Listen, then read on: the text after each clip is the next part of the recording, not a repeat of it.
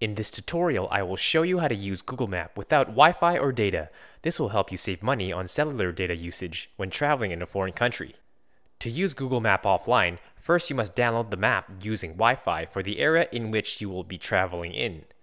Open Google Map, search for the destination you will be traveling to, then tap the settings icon, Offline Maps, Custom Map.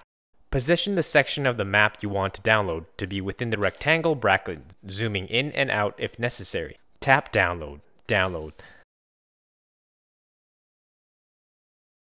Now that it has finished downloading, let's test if we can use the map offline.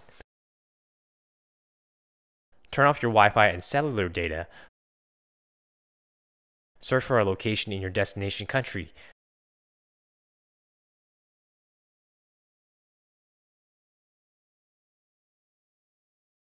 I'm going to pretend I'm starting from the Los Angeles airport. Tap Preview, and you will be shown the directions from one destination to another. And this is how you use Google Map without internet. Remember to comment, like, and subscribe if you found this video helpful. Thanks for watching.